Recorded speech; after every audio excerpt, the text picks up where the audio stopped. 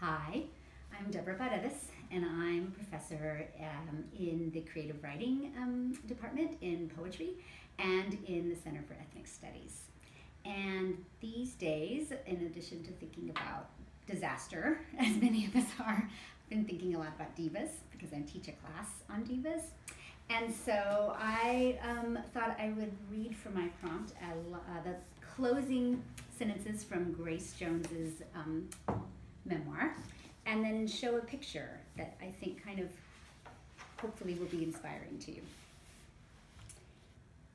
If people complain that I'm not doing enough of my old material, not performing all the bits, I will stand in front of them, a formlessness that engulfs them all.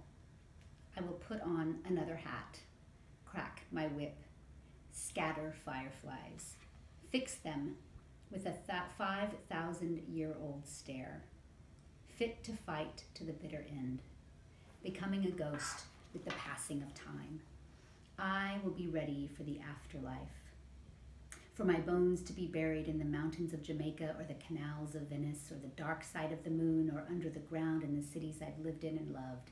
And I will say, do you want to move forward with me or not? Do you want to know where I'm going next? It's time for something else to happen.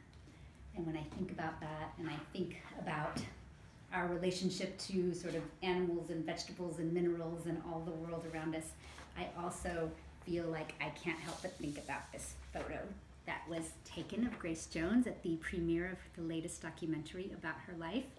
And I just thought maybe that might be inspiring for you too.